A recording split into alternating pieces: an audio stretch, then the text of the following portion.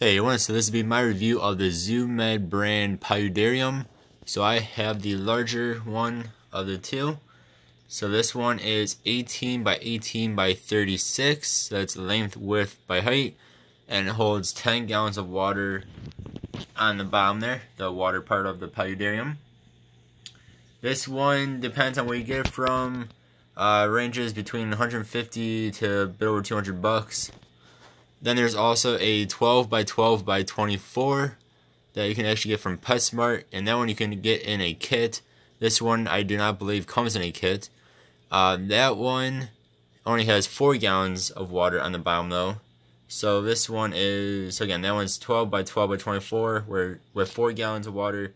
This one is 18 by 18 by 36 with 10 gallons of water. So this one's quite a bit bigger, which is of course why I chose this one. I love how you have 10 gallons of water on the bottom there. Yeah, so this one, so again, the bigger one, only comes with the tank, and then you also get the background.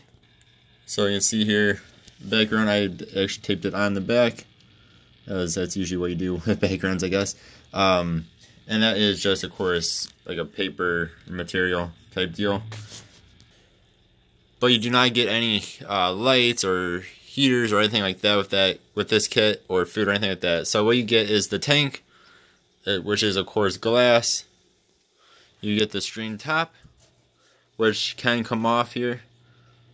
I don't know how you guys can see that, but there's just 2 little pinching things on both sides. And then in the back, sorry, I know it's hard to see, but it just kind of slides out. There's a little nub here that just slides out once you push in these 2 front ones here. Then the top just comes right off, and then you guys can see here you have spots for cords come out of the tank on either side. So what I have in there is for the water part. So I have a heater, I have a filter, and I have a pump. The pump I am not using at the moment. I was having issues with it. Yes, that is the top, and then of course you get the door here, which also has the vent. So this is all a big vent to let in air and out air and whatnot. Open up the door, very easy. This little lever, push it down, pull out. There's a little finger spot here. And the door is nice and wide. Sorry, this tank is just so big, and where I have it's hard to kind of get it all in view. So I had to use I had to hand hold my camera here. But you see how big this door is. Ginormous, which is awesome. And that is of course how you feed your fish that are on the bottom or whatever you have down there. And of course you can mess around in the top part of the tank as well. So the bottom part does not open up, which makes sense since that is the water, and you would not want your water going everywhere. 10 gallons of water on your floor would not be a fun time. Yeah, so that's what you get with the paludarium, the ZooMed paludarium, unless you get the smaller one as a kit. So you pretty much get the tank, the screen top, and it has the open door, the front opening door here, as well as the top comes off. And then you also get that little bit of a background. For extra money, you can also buy this paludarium platform. This is the large one, since this is the large tank.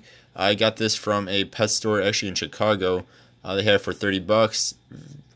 I found this hard to find. Online you can find it, but in stores it's hard to find. I found it at that pet store and one other pet store, but the other pet store only had the small version, not the big version. So again, that is 30 bucks. I believe the small is usually somewhere around 25 online or so. And then what you do with that, as you can see here, it just, as it says, platform. So you can build up a whole bunch of stuff on it like I've done here. And of course you can make your tanky look even better than mine. Or worse. Depends on how good you are at building stuff, I guess. And hopefully you guys will be able to see. I'll go to the side here. So it has 4 feet. Of course 2 on either side. And then the bottom is also like this. So they're not just, normal feet that go down. It goes down, over, up. So it's pretty stable. Holds up to, I think it says 20 or 30 something pounds or so. So more than enough weight it can hold. And I would highly recommend getting this. I actually thought about having my dad help me build a stand, but for 30 bucks, or a platform, but for 30 bucks, it just wasn't worth the effort, and for $30, you can just buy this, and you can mess around with it. And then what it is, it has this part here, and then there's a separate part underneath it. This part just kind of sits on top of it. And then you can build, I put soil in mine for some live plants, as I have an ivy, and I think it's a fern back there, and then I also have the orchid there as well. And then I just put sphagnum, I think it's sphagnum moss on top of it there, along with some frog moss. So I'd highly recommend picking that up for 25, 30 bucks or so, especially if you can find it in a store. And to close the door, very simple again. I'd push down this latch. You actually got to push up a little bit on the door itself, and then let go of the latch, and it's locked. And it's very nice and snug. Yeah, if you don't lift up on the door a tiny bit, it just doesn't seem like it kind of hits, I guess is what I'm trying to say there. It just kind of hits the bottom of it, so you just want to pick up a little bit. Then I would recommend pushing on this latch, otherwise it will still shut. It just, if you don't do that, you're hitting this nub, which I think is better just to push down the latch and not do more wear and tear on it than you have to. So yeah, so that is the Zoo Med paludarium. So again, you don't really get much with this, but if you get the kit, you get a whole bunch more stuff. Can't remember exactly what you get. It's been a little bit since I've looked at the kit. And since I wanted the bigger one, like I said, there is no kit for it, or at least not that I could find. And I'll show you guys what else I got with it. So that is the review of the tank itself, though. So far, I really do like it. It's holding up very well and looks very nice. Now I'll show you what else I've added to it. So I have, this is the Aqueon OptiBrights fish tank light, which I can change into a whole bunch of different colors. Very, very nice. Then I have, I can't remember what brand this is, but it's just a dual fixture light. So I have actually UVB 5.0 and then a heat light in there, which I don't even really need since I only actually have a crested gecko in my tank. But I wasn't sure what I was going to be putting in here, so I got, my brother actually lent this to me, and he already had these bulbs, so I figured why not just put it on here and it'll give them a little bit more heat. You know, they don't really need heat. That's beside the point here. And I got a whole bunch of these silk fake plants. So these are all silk. They are not the cheap plastic ones that can hurt anything or hurt animals. I highly recommend it if you're going to go the fake plant route to get the silk ones, spend a bit more. They look better, and again, they're not going to hurt your animal. At least they shouldn't. So I got a whole bunch of those on the side there. And like I said, I got this nice pink purple orchid, which is alive as a living plant.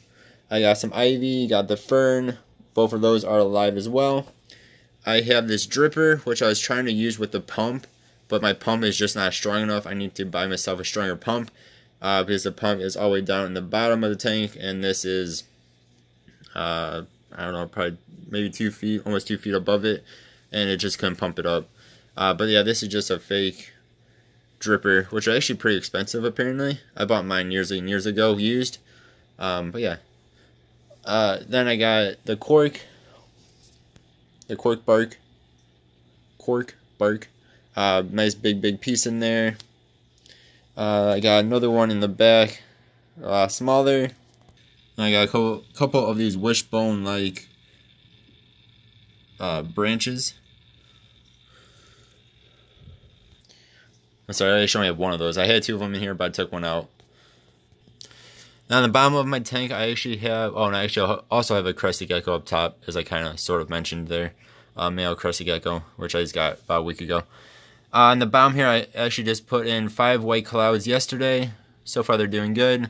Sorry, this part's going to be very hard to see. I need to somehow add in a light, get like a submersible light or something for this bottom part. Otherwise, it's rather dark most of the time. I got some driftwood, which is making the water that tea yellowish color and even darker.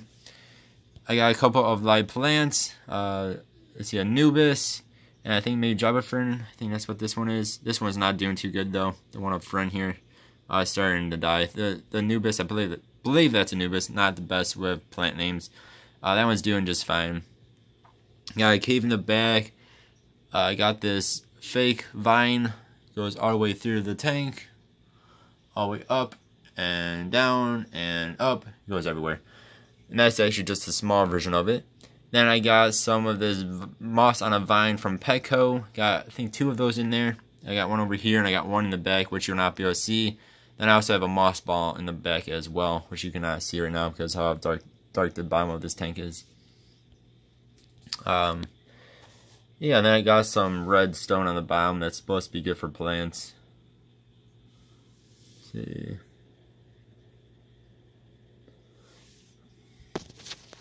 Yeah, so that is my zoo matted paludarium. This is the large one. Again, 18 by 18 by 36 with 10 gallons of water on the bottom. Or you can also do the smaller one, which PetSmart, excuse me, does sell, which is only 12 by 12 by 24, but it's still really cool. And that one, the small one, you can get in a kit if you don't want to go out and buy everything extra. Yeah, so that is my paludarium from Zoomed. And since I didn't show them off before, here is my crusty gecko. Just kind of chilling, probably sleeping. Alright guys, thank you all very much for watching. And I hope you guys have yourselves a good one. See y'all next time. Goodbye.